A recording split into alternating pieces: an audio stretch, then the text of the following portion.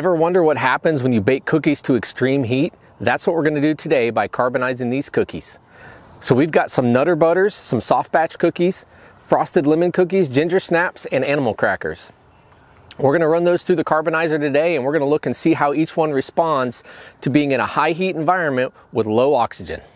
Cookies are mostly sugar, flour, and flavoring, making them the perfect candidates for carbonization experiments. So here we have the animal crackers, and they're pretty plain. They don't have a lot of sugar or frosting or anything on them, and they're pretty solid. It'll be interesting to see how these carbonize. My guess is they're not gonna shrink much, and we'll see how much of this detail that they're gonna maintain. That's a seal, a monkey, and then looks like a tiger. Now the ginger snaps are pretty similar. They're pretty dense cookies. There's a little bit of sugar on the outside. That'll likely caramelize and then just burn off completely, that top layer of sugar. And then they'll stay pretty firm. Over here with the Nutter Butters, they've got this nice hard cookie on the outside, but then they've got that peanut butter in the middle.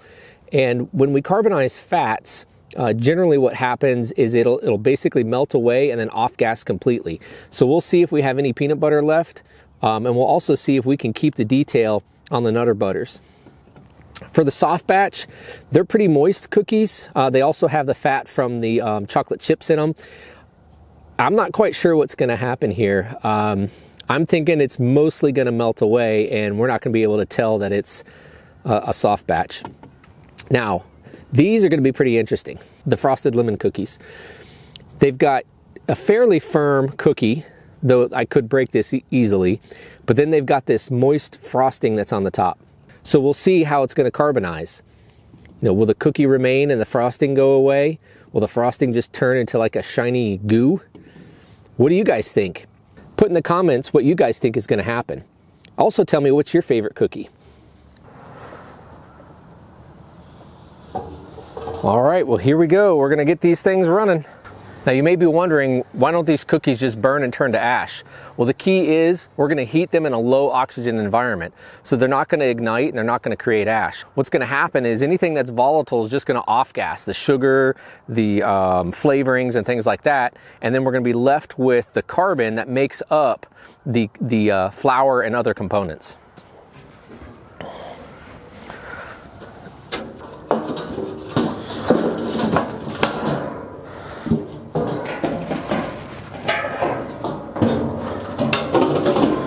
All right, we got the retort in there. Then what we'll do is we'll add some wood around the outside, get a fire going, get this burning really good, put the chimney on, and then let it run for several hours, and we'll check it out tomorrow.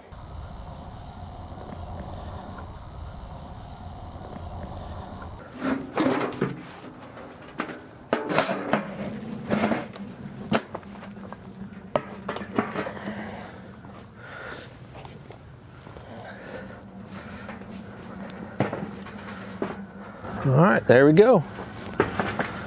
Well, it's time for the reveal. It's the next morning, and we're going to open up the retort and see how these cookies were transformed.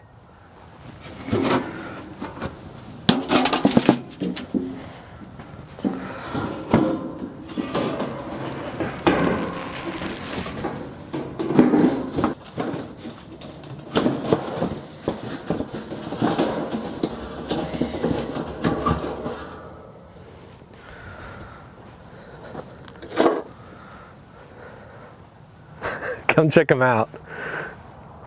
They have a very interesting smell. They all shrunk and they all maintain their shape except for these. Look how much they shrunk. So we got some interesting results. I kind of expected these frosted cookies to shrink as much as they did. I mean, look at the size of that one compared to how it was originally. These had a lot of moisture in them. And so I expected them to shrink some. I am surprised about the ginger snaps, how much they shrank considering they had very little moisture in it. So it was probably the sugar that was in it that ended up just off-gassing and shrinking it down to this size. The animal crackers are about the same. They're a little bit smaller, but they maintained all their detail. You can still see that that is a gorilla or a monkey, and that was the tiger, and then this one's hard to see, but that was the seal. And then for the Nutter Butters, they just shrank a little bit, and we'll look at those in more detail in a second. and these were the soft batch, and I expected them to shrink quite a bit, and it looks like they did. So all of these are very, very light. So let's look at these cookies in a little bit more detail. This is the Nutter Butter, and it maintained its shape. It kept the lines that were on the outside of the cookie. You can kind of see a little bit of the peanut butter left. Well, let's break it open and check it out. It's completely carbonized through. So all that's left, well, the vast majority of what's left is carbon, probably around 60 to 70% carbon. All the sugars and flavoring basically off-gassed, and then the flour, what was left of it, carbonized. See if I can twist it open. Nope, it is solid. All right, let's check out the animal crackers. Here's one of the animal crackers, and it's just gonna break really easily, and you'll see it's completely carbonized through and porous. So this is our little gorilla animal cracker. Very lightweight, very tough, and it carbonized completely through. And it maintained that detail because there was very little moisture in the cookie. So this is the ginger snap. It's very lightweight and broken down into carbon. And you can see that it carbonized completely through. Can't see any of the original cookie in the middle. Next up is the soft batch. So you can kind of see there was a, looks like there was a chocolate chip right there and maybe there. It's very lightweight and hard. Completely carbonized through. Oh, and you can see this is where one of the chips was. Yeah, there's a little hole where the chip was. So the chocolate chip looks like it melted and then off-gassed completely and left the cookie. Let's look at the frosted lemon cookies. So all the frosting that was on the top, you can see it likely caramelized and then basically vaporized, and all the frosting's gone, and then the whole thing has shrunk considerably, and it's very lightweight.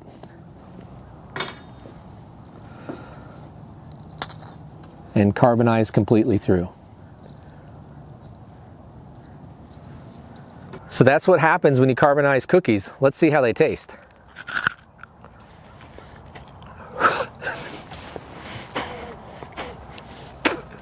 They're terrible. Woo. Just like Mama used to make. That was a fun experiment, but we want to know what you guys want us to carbonize next. Put it in the comments and use the hashtag Carbonize This, and we'll see you next time.